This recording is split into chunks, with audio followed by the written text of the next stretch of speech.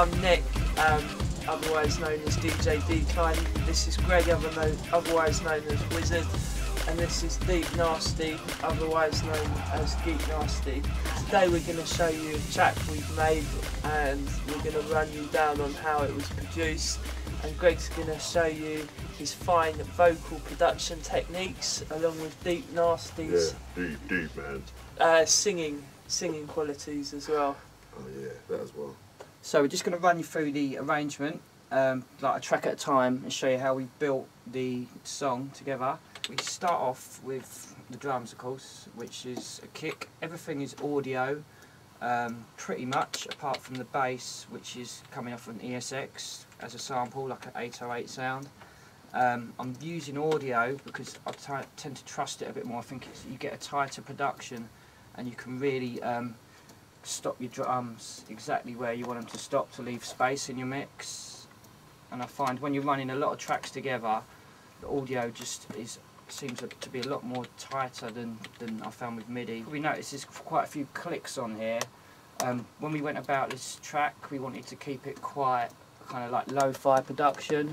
So we've nothing's been overly produced Yeah. because we wanted to give it a feel of like a lot of similar tracks that were coming around at the time we made it, and it was kind of quite a quick throwaway attitude to making music, but listening back to it, all these little imperfections is what gave the song character. So we kind of went about it a bit faster and less attention to detail, but what you'll probably find is that even though some of the sounds don't sound great on their own, when they're all put together, as a whole, it works really well. So first of all, we've got a kick drum, and that's going through a basic EQ, where we're rolling off a bit of the bottom end to leave room for the sub, which is on another track. And then we've distorted it slightly, it's another way of compressing stuff by using distortion, and you can adjust the tone as well. That's just going to rough the sample up a bit. And after that we've got a multi-presser, which is a multi-band compressor, and that's a good way of limiting your sound because it's actually limiting 3 bands separately. And I sometimes use these to EQ stuff because you can just drag, for example, a bit of mid out, but that mid is being compressed to however much you want to compress it, so you can really shape the sound with that. Next is a trigger track, which I'll tell you about later. The next track is a hat track. This is just one of a few hat parts we've got, making up the top end. So that's actually a sample that's actually got reverb on it, and what we're doing to that, we're just using this EQ, and we're pretty much taking out all the frequencies that aren't necessary, just to give more space, like frequency wise, for the other parts in the mix down. So if we put the analyzer on, we'll be able to see where the hat's hitting. And what I've basically done, just basically pulled down anything below the frequencies that aren't hitting and take a little bit off the top there.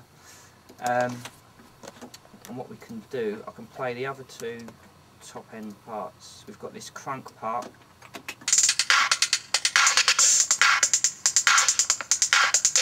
That's being compressed with a low cut on it. The low cut's taking out the sub.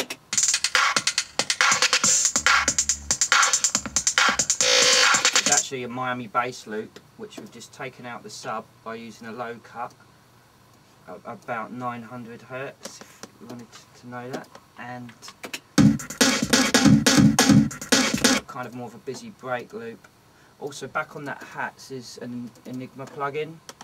And what this does is it just adds a bit of width and a bit of sparkle, just kind of makes the loop a bit more interesting. I can play it.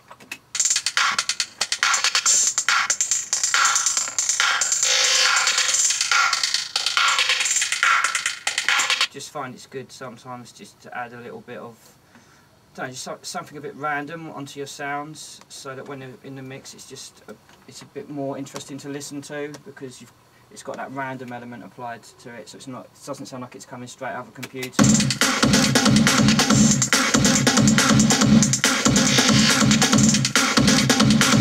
Just helps it all gel together basically. And then we've got the clap. Now that clap I didn't use any effects on because I really like the sound, and we wanted it to cut through the mix, so if I was to compress that sound it wouldn't kind of cut through well enough. So the trick with that is just to layer it in the drums and just balance the level so that comes through nice. You'll probably find if you turn the mix up really loud, that clap, you've got to have it so it's just about hurts your ears, and then you just duck it down slightly and you've pretty much got a good level on that. After that we've got, what's this, cymbals. Yeah, cymbals. I always go with samples with crashes, like of real kind of rock drums, because I just find that they're usually well recorded and there's a lot more character to something that's been synthesised.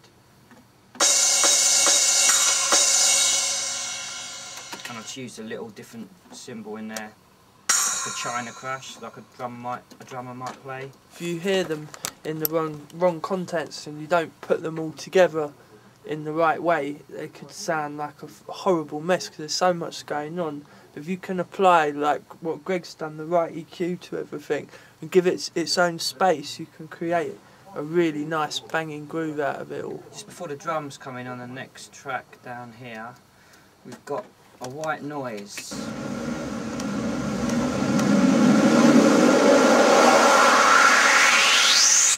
And that's basically like a riser into the next section.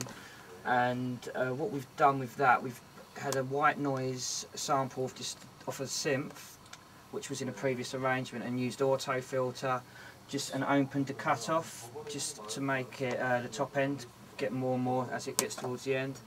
And I've stuck that through a plugin called Mondo Mod, and that's an auto panner plugin. If you can see, it's going left and right. Right, the good thing about having it panning from side to side is that you can make it quieter in your mix down and leave more room to have your beats loud, and you can still hear it because the fact it's panning, it's a lot more noticeable. If that panner was turned off, we'd have to have it a lot louder in the mix, and it's not necessarily that important that we'd want to do that. So what we can do, we can subtly have it in the track, like.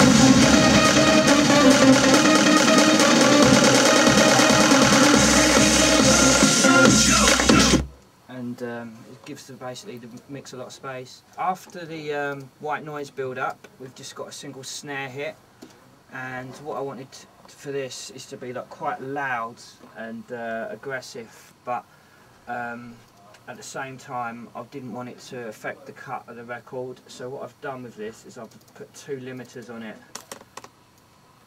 and just basically hit it quite hard into the limiter, and so it's being double limited, and that basically means it's brick walled it, so that sound is never, it's got no peaks to it, it's completely flat. It'll probably show up as a square waveform, but that just means that it's not, you can have it quite loud. If I hit it too hard with one limiter, you'd notice it would sound a bit odd, but you can kind of get a good level with one limiter, and then the second one you can just tidy it up a little bit more with the second limiter. Basically you think of it as like, that's a sample you've taken off a record, you're limiting it, and then you're almost like resampling it again and using that second limiter to limit the sample, which is a limited snare.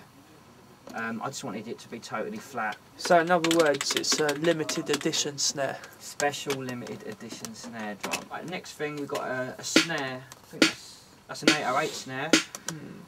And again we're using samples for that. They're sampled off the original drum machine because I just think it sounds a lot better than a lot of these 808 sounds that have been synthesised. That drum machine is responsible for like a whole era of music, which Nick's a big fan of, so we just went straight to the source, got the original sounds, and we've been using them in our productions.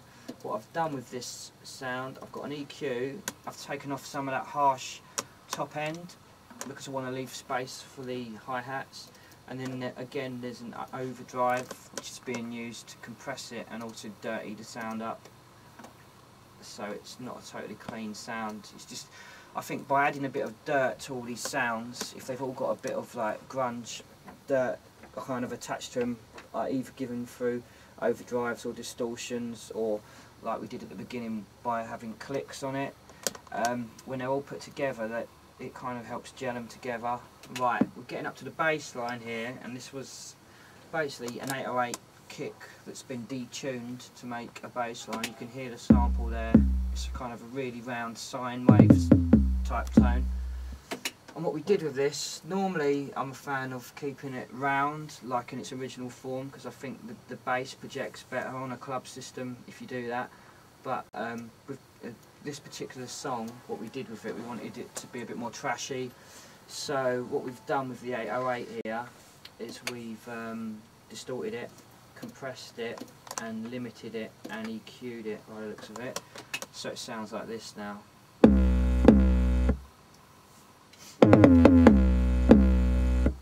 It's got a lot more compression going on, you can hear it for sure. The first thing I've put on there is a channel EQ, but all I've been using that for is to turn the gain up to make it louder. So when it goes into the multi-presser here, it's getting more compression applied to it. You can see that. I think originally when I put the multi-presser on, I've messed around with it and I thought I'd gain it into there a little bit. We've also then got an EQ after that, after compression, and that's just bringing out about 520 Hertz, which is not particularly low, but it kind of means that it hits your chest. It kind of suited the sound, that EQ. That's followed by a limiter, which is limiting it as much as you possibly can, and that's kind of probably in some respects is going to bring down that frequency bump and bring up everything around it just because of due to the amount of limiting on it. But that's what sounded good, and that is followed by a clip distortion. The reason being to stick distortion on this sound was so that when it's played on a small system you can still hear the 808, because such a low sound you need a pretty good pair of speakers or a club environment to hear it. But what this does is it adds distortion, so even when it's really quiet you can kind of hear like the fuzz on top, so you know there's something there. This sound we're up to next was something we sampled for a different song, and we never used it, and we thought it might work in this mix. And I think it was you and Freak Nasty come across it originally. It's from a record I got from Baltimore.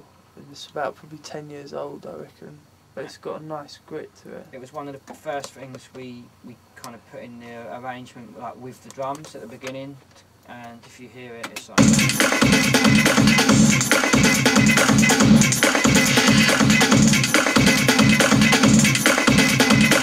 So what we did with this sound was we compressed it with the Logic compressor. There's another compressor after that, but the second compressor is being sidechained from track 12. Now track 12, if we play track 12, this is what track 12 is. It's a 4/4 kick on every beat basically. The output of this channel is turned to off, which means when you play the song you don't hear what that kick's doing, but in terms of how it's controlling the compression, our compressor here is compressing it on every kick, and that's making the sample pump in the mix. So it's almost jumping out on every offbeat slightly. It's kind of helps it sit in the mix a bit better, and it's kind of ducks it at the beginning of each bar, which is where the drums are hitting, makes more space for the beats. I've also got on this sound a sample delay, and what I'm doing with this is that I'm just delaying the right and left sides by different amounts, so I've added a 250 millisecond delay to the right hand side, so it's actually coming out the left speaker first and the right speaker second, and that's going to make your sample sit really wide in the stereo mix, which also means you can bring down the volume again, because it's like literally having one in the left speaker, one in the right speaker, and if you keep your beats in the middle it's going to help you get more space in your mix downs. The next part we've got is just a hype part, which I think is very important, and it's just a I think it says or go, go, go, go, go, go, go, go, go, go, go, go, go, go, go. You can see the vocalist was very consistent when we recorded that. Who's that? Deep Nasty. And then what we've got else over this section is basically DJ Assault's vocals, but what we've done is we've put them in the ESX. So have a quick look at that. If we go through that, we can just hear. Friend, I'm up. Just been Order chopped up. haters are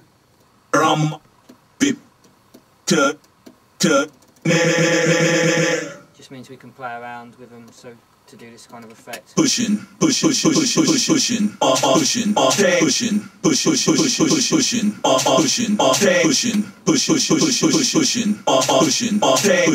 pushing, pushing, pushing, pushing, pushing. That's the effect. So that's pretty much this section of the track.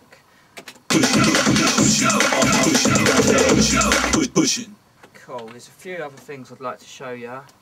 One of which was Freak Nasty's performance, if we can call it a performance. This was done live by Freak Nasty, and he was just doing some beatboxing and rapping at the time, and then he stumbled across a loop. A new technique. And then we just recorded it in because we thought it sounded pretty cool. It was when you could do that pop sound with by hitting the side of your cheek. So it's what it sounded like.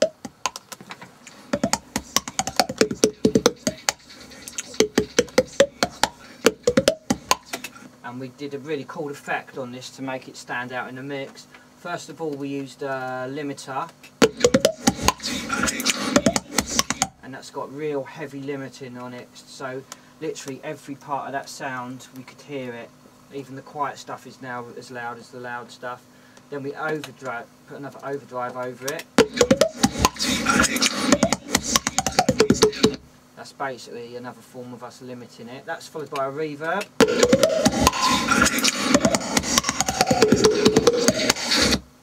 But it was still quite a bit bassy, so we put a low cut on it. And then after that was an EQ to bring out kind of the roundness.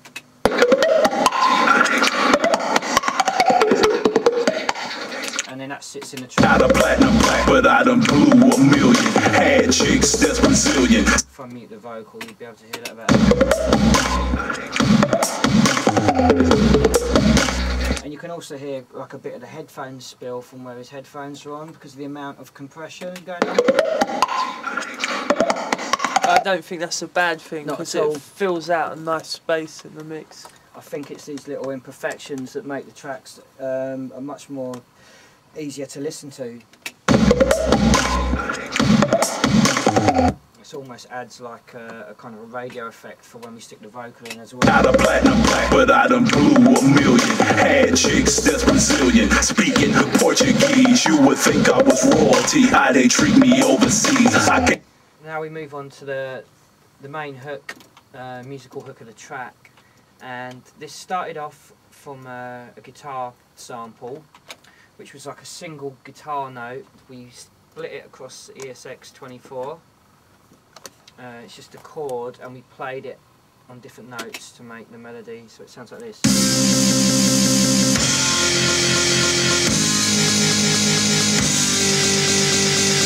And you'll hear where the sound's looping at the end of the sample.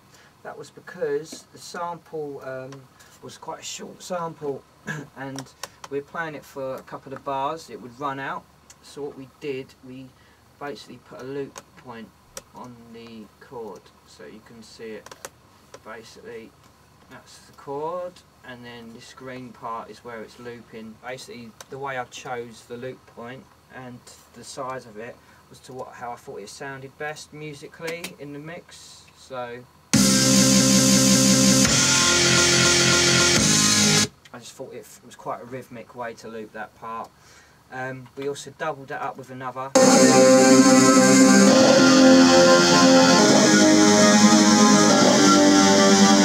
It's also like a synthesized guitar sound, which was in the ESX. And basically that's filling out extra frequencies that the first one was perhaps lacking, and just fattened up the sound. And that's also doubled up by a synth part,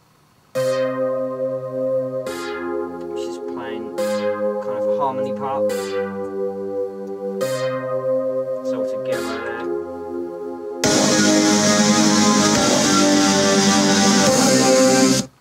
Quite subtle, but we usually listen to it with and without the parts in and decide, does it warrant being in or does it not warrant being in, and I think those three parts kind of just work really nicely together. Other elements on the chorus section is the synth lead, basically. This was made using an FM8. I think we used two preset sounds together and blended them, so we've got, like before, they're pretty useless sounds. I wouldn't tend to use these in most cases, but when they're together they sound a bit better and they just seem to work over the guitars. I'ma keep it pushing. All the haters stand clear. I'ma keep it pushing. Because with everything in, you just pick up on the melody of the part, so the sound quality was not necessarily that important. What I did with these, I sent them both to a group, I compressed them, and I did a very rough EQ, which is just taking out some of the lower frequencies and boosting the tops. That's kind of where the audible range that I wanted to hear is, in the higher frequencies. So I just kind of got rid of anything unnecessary again. And then after that we got the vocals, and of course like things like a bomb. Kind of just does what a crash cymbal does in a lot of respects. Just kind of helps introduce sections of the tracks, Westwood style. And then we got the vocals. With these, I put them through a pitch shifter in a previous arrangement, and they've been bounced just because I was really happy with the sound. I just wanted to render it as an audio file and keep it simple as I progressed. It's a brand new year. All the haters stand clear. And that's kind of been chopped quite hard at the beginning and the end, so you can see, so it sounds more like a sample. When I pitched it down, it added quite a bit more bass into it. So what I've done is I've used like a corrective EQ to kind of just cut off a lot of the bottom end on that sample and just bring through the diction in his voice, where I'd be boosting some of the upper mids a bit. It's already been EQ'd, but I've EQ'd it a second time and just brought out about kind of a wide frequency band around 5k, and then that vocal works around the other vocal. I'ma keep it pushing. All the haters stand clear. I'ma keep it pushing. This second vocal is actually an a cappella, because I originally mixed the vocals in a separate arrangement and bounced them down as a stereo file, just to keep the track count down and to make my life easier. What we've got going on with this vocal is quite a drastic roll off on the bottom end, and boosting it around 2k as well. I'ma keep it pushing. You can see the analyzer, you can see I'ma keep it pushing where the frequencies are. That's also being compressed, and I've got a slapback delay, a tape delay on that, just to, I think it kind of enhances the vocal. I can switch it in and out so you can see the difference. I'ma keep it pushing. This is with it off. I'ma keep it pushing. I'ma keep it pushing. I think it makes it sound a bit more exciting. And then as well as that, we've got the sample delay trick, which I used before, where I delay the right hand side 500 milliseconds. So it's literally the same, like having two vocals, one in each side. Just helps me fit it in the mix a bit better. I'ma keep it pushing. Other than that, I think we're pretty much there. Well, I'm Vic, one of the lead singers on the album Deekline and Wizard. Deekline, the Wizard. Signing out, motherfuckers. Signing out. Beep beep. Thanks for watching. Buy the album. It's worth it.